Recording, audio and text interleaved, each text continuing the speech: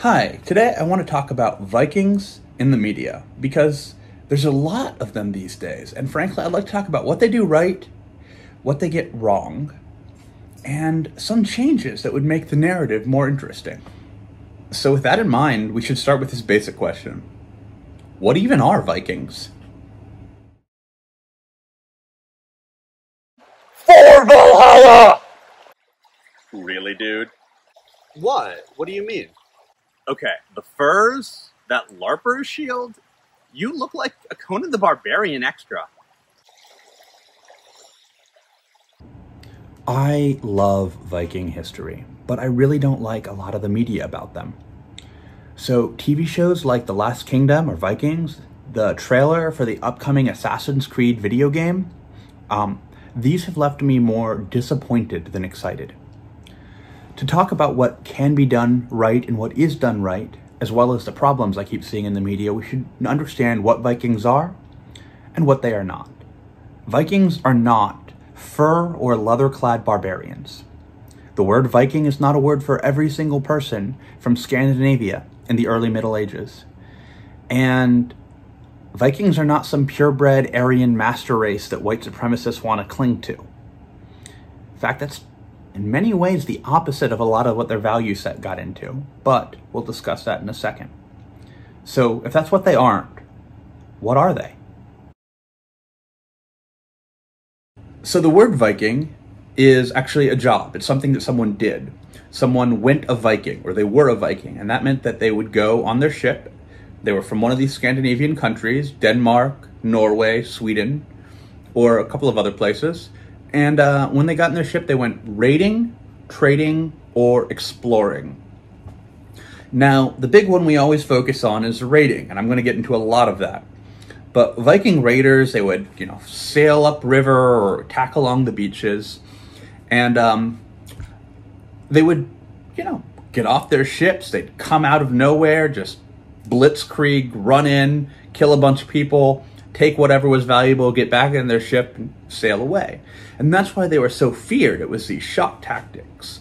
Now, it was actually a fairly common practice at the time, but people living along the coast were, or even more, further inland along a river, were not used to these sort of quick tactics that the Vikings would use. It was terrifying. Your average medieval peasant, suddenly these guys come in and next thing you know, your home is on fire, people are screaming, and if you survive the experience, you're left completely destitute. But just as true was the fact that Vikings were explorers. They discovered Greenland, Iceland, Canada. They got as far as Baghdad, founded modern Russia. And one account of dubious quality suggested at least one Viking crew got to India. I'm not holding that one too credible. But beyond that, what we've got is Vikings also, they were traders. The same goods that they may have stolen from one coastline, they'd sell on the other. Now imagine yourself, you're the average medieval peasant, and suddenly you're living inland along a river, mists kind of clinging, and this dragon-proud ship comes just bellying in out of the mist. People unload, storm all the houses, start burning, hacking down anyone who stands in their way, and take everything of value. It was terrifying. But in the Viking Age, that was just one of many things that was going on.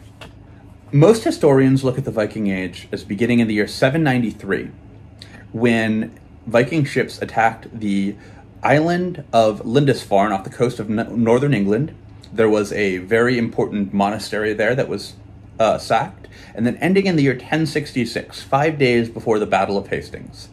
Now, both of these dates are contested as a good measuring point because it's really subjective. Viking Scandinavian raiders would raid before this. They have at least one date of contact in England 6 years prior to this. Scandinavian raiders and warriors set out beyond this. But these are the conventional dates. They are also both rooted in English history, and that is somewhat limited. However, for the sake of convention, we're going to say that these dates matter. Having established that framework of history, I now need to make a quick disclaimer. Modern media is collaborative. Movies, TV shows, and video games have large teams of people working on them. And professionals working in these industries may or may not be trained in history. Additionally, those who are may not be in the room when key decisions are made on a project. It is not my intention to disparage the hard work of those who work on these projects, nor is it my intention to say that these are inherently bad or that fans who like them are in some way at fault. Rather, I'm just trying to correct some of the historical inaccuracies and problematic tropes I continue to see in the nature of these stories about Vikings. With all due respect to the hard work of the creative teams and to the people who enjoy these stories, I still intend to carve these things up like a berserker on the warpath. So interestingly enough, I'm actually wearing a t-shirt with the epic poem Beowulf written, and I'm sure you cannot read that teeny font. Beowulf is one of the oldest works of English literature, and I actually have the book right here. It begins, and this is what English used to sound like, Hwed, where Gardena. I'm not formally trained, so those Anglo-Saxon scholars out there, I'm sorry about my pronunciation, but the beginning, the first word, Hwed, hark, listen. Yeah, that began the epic poem, listen y'all, hearken here, Hwed, Gardena, Speardanes. In the first major epic poem from the English language that has survived, Beowulf, they're talking about Danes coming with spears. Now, I want to talk about the England problem for a moment, because there is a real problem with story after story after story showing the Vikings hitting England. And, you know, I'm speaking English. There's a good reason to value the role of the English in history. But I'm tired of this story. Okay, we measure the Viking-Age as beginning in 793 with the attack on the English monastery of Lindisfarne. We measure the Viking-Age as ending in the year 1066, 5 days before the Battle of Hastings. You know what? The story's been told. There are some great sources of the Viking invasion of England, the Danelaw, some fantastic characters worth following, and they've been done to death. They have had their time feasting in Valhalla, and they have earned their fame.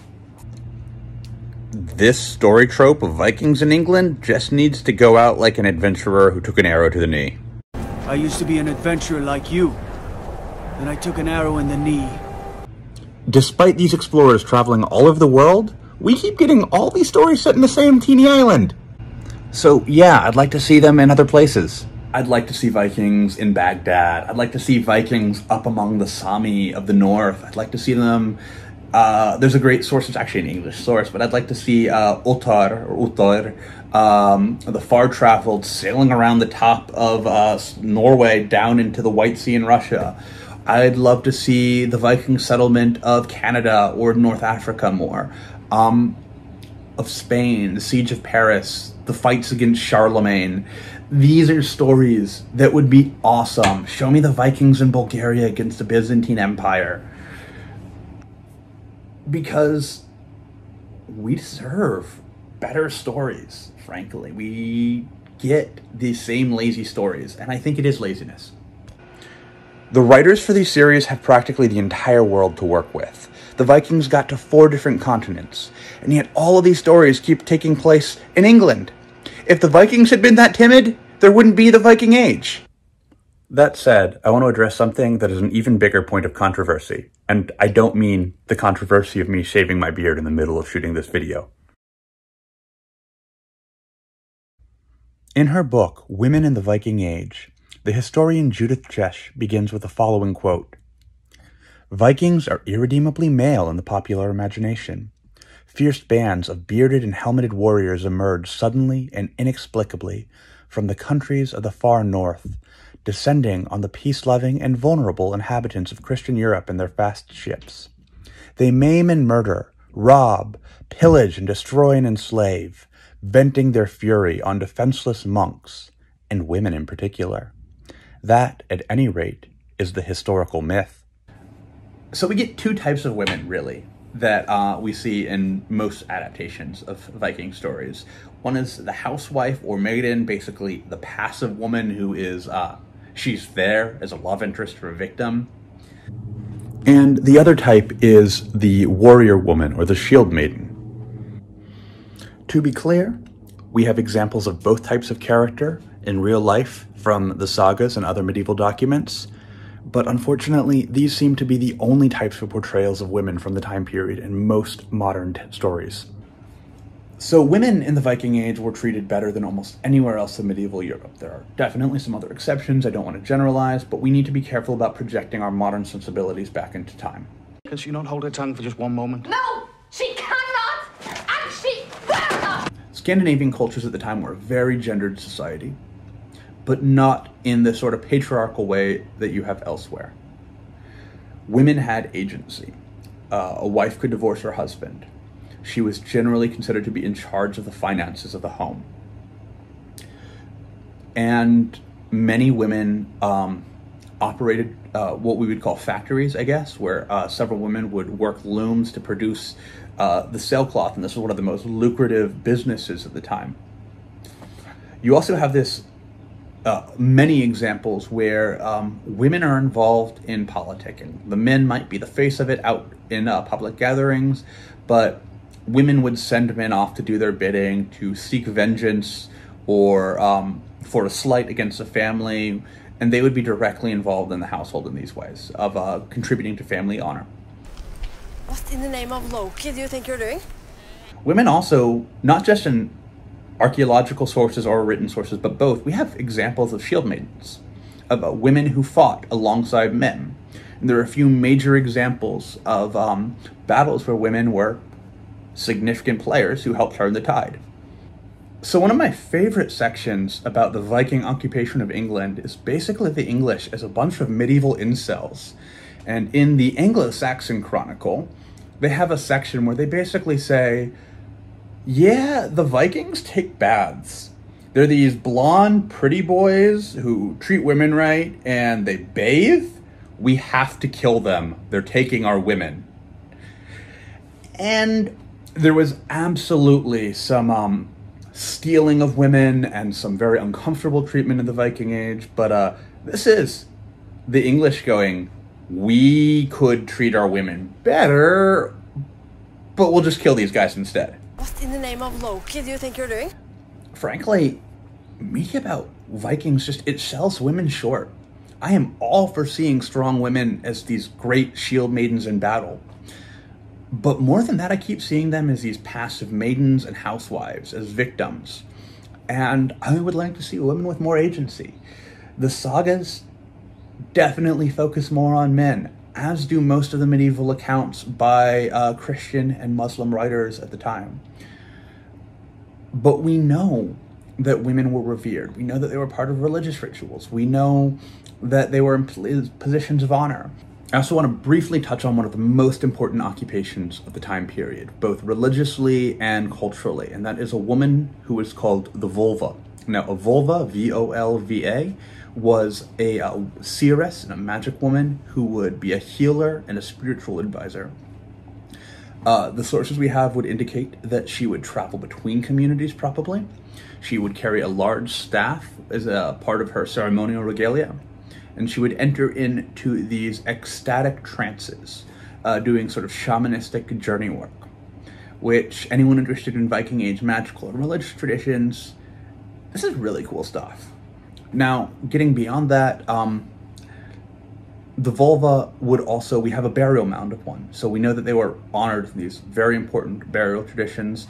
In Kalpang in Norway, modern day Larvik, we have a vulva burial mound. Originally, I had a much longer section here regarding women in the Viking Age, much of which got into a lot of the sources about Viking shield maidens. But the truth is, trying to summarize all of that concisely here would defeat my point. In all times, women are complex, and unfortunately, usually underrepresented. This is true of the historical sources we have. I could go on about the importance of writing women well, but it should be obvious.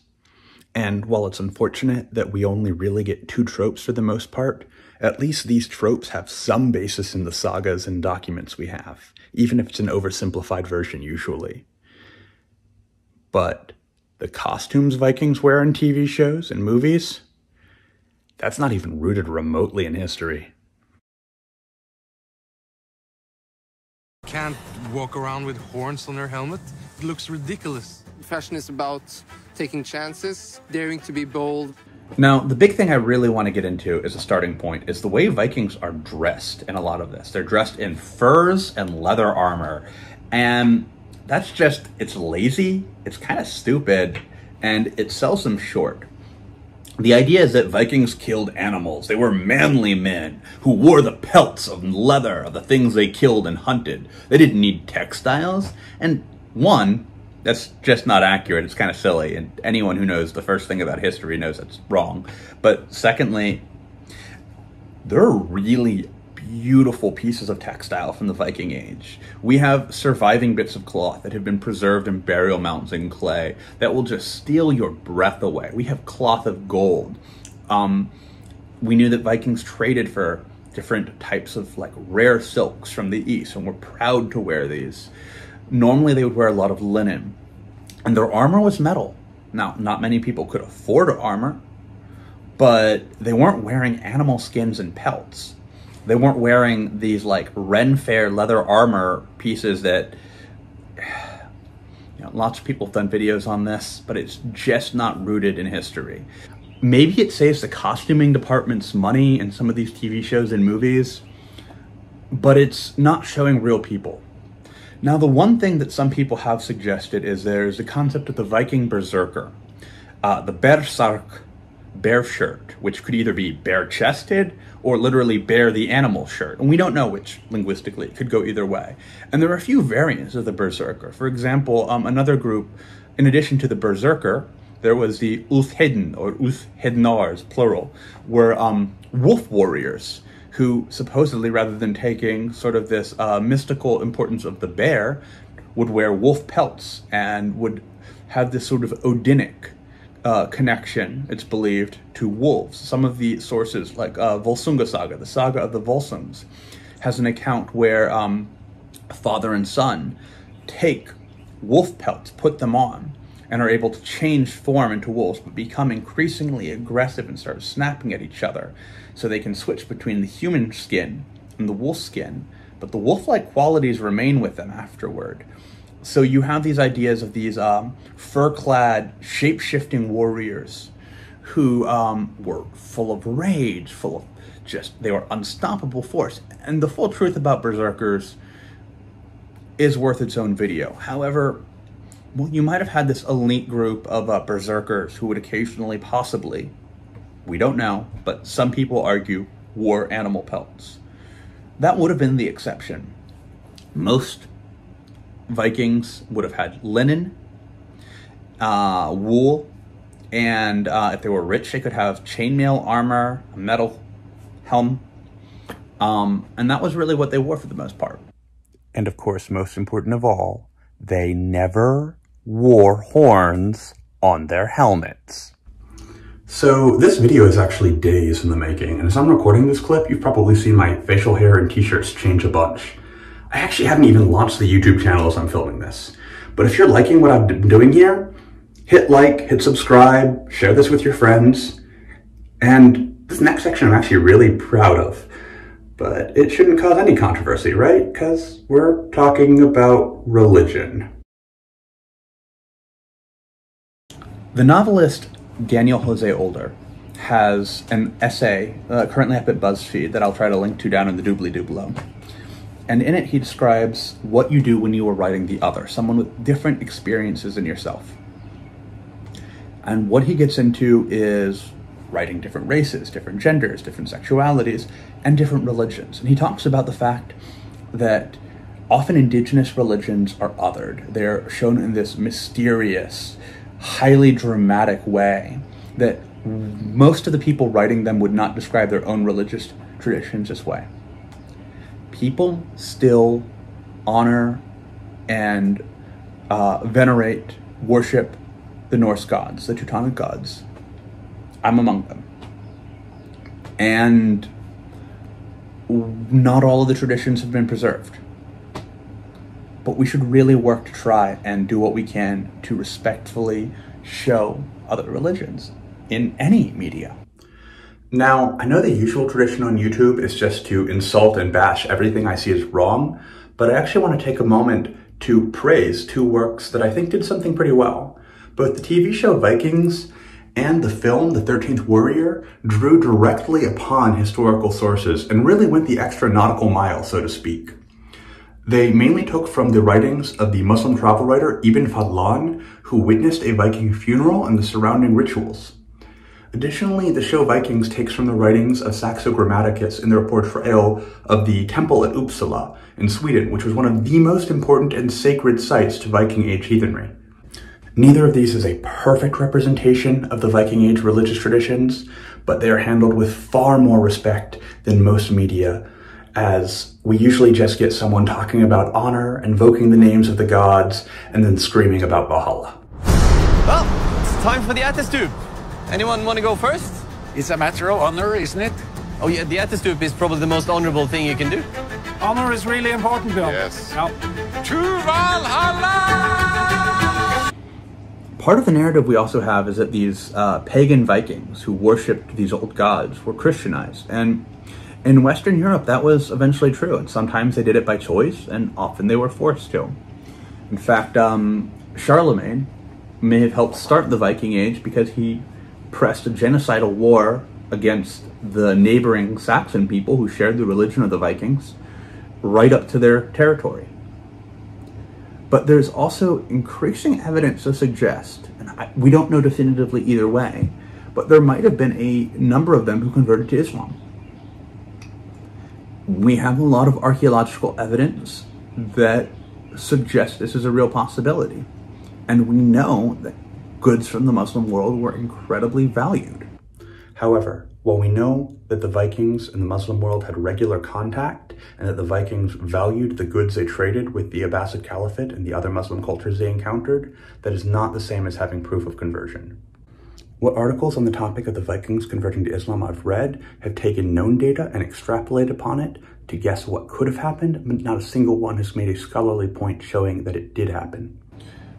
Most stories in the Viking Age also get into religion because Christianization did end the Viking Age while it began with a mostly non-Christian people who worshipped gods like Odin and Thor and Freya, encountering people who had been Christianized or were in the process of being Christianized.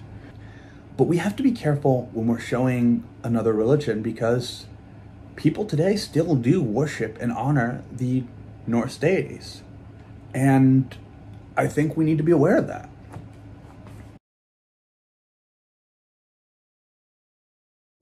One nice saying about movies and TV shows is that they do a great job of humanizing the past and bringing it to life.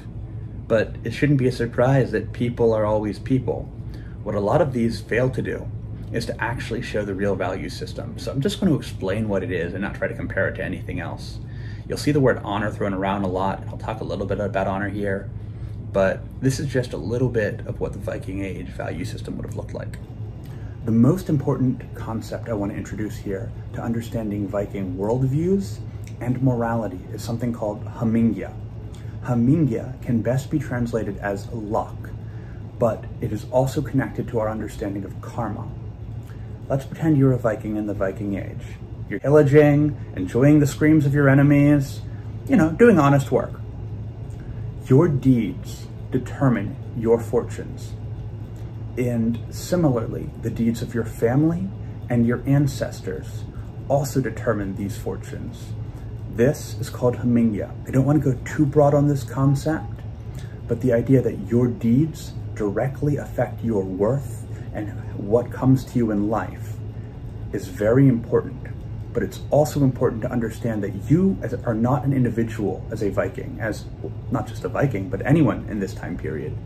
You are part of a clan and a family, and that the worth, the luck, the fortunes of a clan, the deeds of a family are connected to everyone within that unit. The other concept that is most commonly associated with Viking Age morality is the idea of honor. Now, honor is different for every time period and every culture. So when we're talking about honor in the Viking Age, what is it? Well, I'm going to give some examples of some activities that would be considered honorable. showing bravery and accomplishment in battle, avenging a slain family member, accumulating a lot of wealth, and maintaining an oath. In fact, oath breaking was considered one of the gravest sins, a concept which is alien to a lot of us today, and which I wish was alien to more of us, is that one's worth was tied to one's wealth in the views of society. By extension, if one committed a crime, one would quite literally be made to pay, either in silver or blood. Now, let's imagine again that you're a Viking. You're drinking mead by the hornful. Let's say you're well off, so you've got a helmet that absolutely does not have horns. And someone from another family or clan kills one of your family members. Okay, there are a couple of options. You can seek vengeance. You can go out and kill the person who killed your family member. Or you can kill one of their family members. These major feuds were a huge part of the sagas. And because they're all connected in this large family network, then to kill one of their family members is just as valid an act of vengeance as killing that person. However, the other option is that person can offer you money, weregeld, the price of a life. One thing I want to touch on really quickly right here is that I've seen a number of writings that try to equate the Germanic concept of clan and family, which were important in the Viking Age, to the modern conception of race, often trying to stretch the definitions of linguistics to arrive at this point. Please be aware, race is a modern construction that did not exist during the Viking Age. While I'll touch more on that topic later, the idea of Vikings having any idea of racial purity is actually pretty hilarious. These guys took the best from every culture they encountered. They encountered lots of other cultures, other tribes, other ethnic groups, other religions, and anytime they could benefit from trade or from learning some new skill, they loved it. They took full advantage of it. We have all these writings of how excited they got. I mentioned the poem The Havamal earlier, and that's maybe the best example of Viking Age wisdom and values. But one of the big things that the poem focuses on is practicality. It's doing what's smart, but also not being a smart aleck about it. I'll give an example of this. Some Vikings ran away from battle. And by some, I mean we have plenty of examples of it. Not all of them died with a sword in their hand. I gave this section the title Viking Virtues, but really it's a pretty broad, brief generalization of a large swath of Old Norse values. Beyond that though, not everyone was a warrior. But those who went a Viking, they lived and they often died by sea and by steel. I love a good sword fight or shield wall fight, something just a good fight scene that's well done. It gets the blood flowing, both, you know, internally for me as a viewer and the screen painted red with blood eagles of gore. I see it kind of lazily done a lot in action scenes and Viking stuff, but it doesn't have to be. There are some cool techniques and weapons and fighting styles that I would love to see done right. That is the one thing I see done the best. Assassin's Creed Valhalla, the Vikings TV show, they seem to put the effort in to try and have some accuracy. Even older stories. They're definitely one of my favorite somewhat dated and somewhat problematic movies is The 13th Warrior, in which Antonio Banderas plays the Muslim chronicler Ibn Fadlan, sailing off with a group of Vikings to fight Neanderthals. But with Beowulf, I love that because it gets into the attitudes in many ways of Vikings. It captures them. There's a line I love where Ibn Fadlan, the character played by Antonio Banderas, kills someone. He's like breathing hard, and one of the Vikings looks at him and goes, "Don't worry, little brother, there's more." It's all right, little brother. There are more. I love that. It's over the top. It's, don't worry, there's more people for us to kill and gloriously die fighting. You know, that attitude was real. And of course there are other attitudes. You read the Icelandic sagas and you get people who are cowards running away. There's a guy in Njal's saga who he's about to join someone else on a basically on a vengeance spree. His wife goes, "Hey, I don't think my husband's really up to it. He's going to shame our whole household. Let me know when he fails." And yet, doesn't shame it. Him and the brave generic warrior fight side by side. Reading an Icelandic saga is like watching a B-action summer blockbuster movie with these over-the-top fight scenes, and I love it. You know, you get like scenes where like someone will throw their shield down on a frozen river and like ride it like skates and like behead someone as he passes by on the ice. It's great. That is the sort of thing that I would like to see done, that they're trying to do. But we can push it up. We have so many written sources, and some of the written sources were written hundreds of years later and describe equipment that was never used. You get a lot of stuff where like the Vikings have straps on their shields in these sources. Vikings never had straps on their shields. They had like a metal buckler in the center that would have a handle on the far side, and they would hold it at an angle, and I'm being super technical, but like that is stuff that's fun. Okay, so I'm not going to try and describe the entirety of Viking combat here. I also realize there are entire YouTube channels dedicated just to that concept. I'll say this, the Vikings were a warrior culture. They were also an oral culture, which is a lot less fun than the bathing English Vikings would have you believe, depending on what you ask the English women. You belong to me now, old man. But basically, Vikings in the Viking Age told stories and recorded things as an oral history. It was written down much later. And a lot of what was written down, as I've said, was wrong, because things get lost over the years. One thing movies and TV have gotten excellent at is making a good fight scene. This is their bread and butter. How historically accurate it is or not really doesn't matter here up to a point. Now, some of them are about as accurate as George Washington riding a dinosaur into battle against the Decepticons, and that's where I take issue. I'm going to give two examples of critiques. There's worse out there, there's better out there. So, the first critique, The Last Kingdom, the TV show. I love Bernard Cornwell's novels. I'm not quite caught up, but you know what? I've tried watching that TV show I don't know how many times, and I can't. And one of the big reasons why is just how inaccurate so many of the details are, in particular in the fights. And that big opening battle is a great example, where just the shields are wrong, the tactics are wrong, the tactics are different from the book, and I get nitpicky about that. It takes me out of the moment. The other thing is the Assassin's Creed Valhalla video game. Now, it's not out. As I'm making this, it is months away, but you know what? The original Assassin's Creed game was inspired by the historical assassins, the Hasashim, who were an Ismaili Muslim group during the Crusades, who were, well, assassins, who worked under someone called the Old Man of the Mountain. It was also inspired by the novel by Vladimir Bartol, Alamut, which got into some pretty cool philosophical point. You know what's not cool? Seeing Vikings using those skinny little assassin blades. They have no place in the Viking Age. They're a weapon of a very specific culture from a very specific time and place. But then again, you know what's also not cool? I've gone this entire time talking about Viking combat without telling you anything about Viking combat. So just real quick, the most bare bones stuff. There were really 5 types of weapons you see the most of. The longsword, a short sword called a sax, the axe, the spear, and the round shield, which was itself a weapon as well as a defensive tool, depending on, you know, how it was used. There were also really 4 types of combat you're going to see the most of. Raids, which don't often come into movies and TV shows.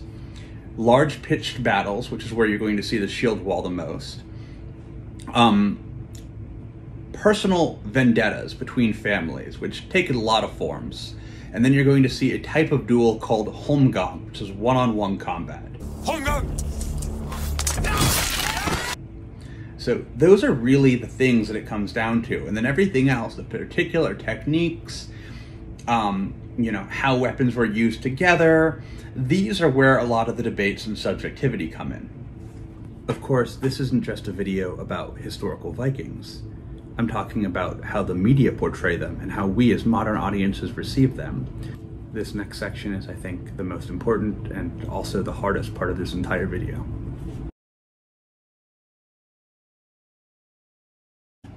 Now, one thing we should talk about. No narrative exists in a vacuum. Every story exists in the context in which we tell it. And that's just the nature of life, storytelling. But when we discuss history, we aren't just discussing the actual events, the history, but the historiography, the narrative of how we tell this story. And we live in a world where, since the 19th century, nationalist interpretations of history have used Vikings to try and justify racist understandings of history.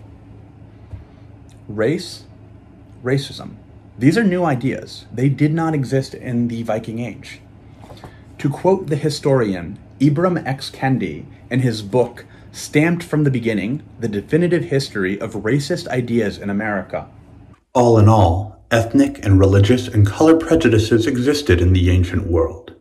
Constructions of races, white Europe, black Africa, for instance, did not, and therefore racist ideas did not. Creators who tell stories that are set in the Viking Age need to be aware of how these stories will be perceived by modern audiences. Nazism and other racist ideologies exist by devaluing human life and valuing genocide. They cannot be compromised with, and it is a responsibility of all creators to make sure that racists feel unwelcome. Now that I've dealt with that necessary but unpleasant topic, I want to bring up something which is frankly almost unheard of on the internet: the pursuit of nuance. I think people keep making stories in the Viking Age because they see Vikings as warriors, and they were warriors. That was their career.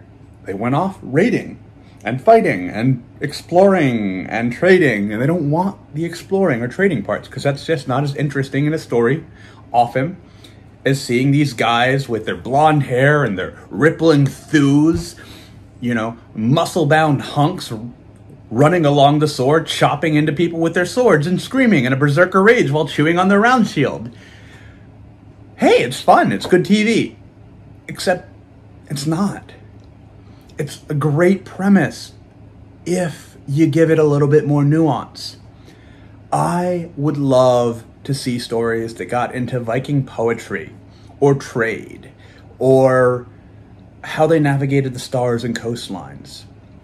The TV show Vikings does a really good job at some parts of showing how Vikings built ships and how they navigated. It does other things less well, but props. There's a scene in the first season where they actually cite a primary source, word for word, and that shows a level of commitment to research. The source they choose uses a word that would have been unknown to the Viking vocabulary because it was an outsider looking in, but I appreciate that level of commitment. You know what? Vikings loved cats, or at least they spread cats around, right? I want to see a story about a Viking warrior and his cat. I'm a writer. I like good stories. I think that sometimes the purpose of history is to grapple with answers that you can never know. And the purpose of storytelling is to compromise and make certain changes for the sake of a dramatic narrative. And I fully own that. I want nuance. I don't see a lot of nuance. I see a lot of shrieking berserker stereotypes.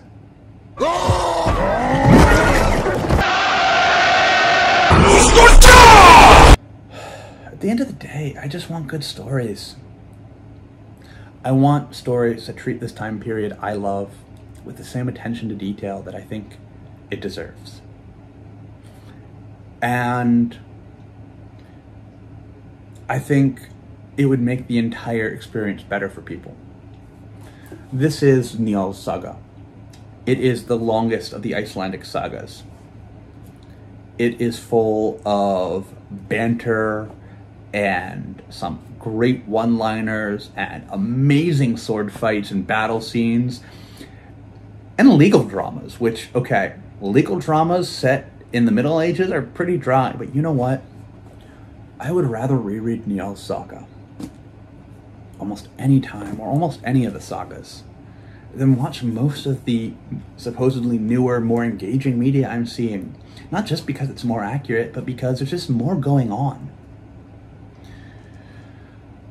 I really think this is a time period that you could do almost anything in.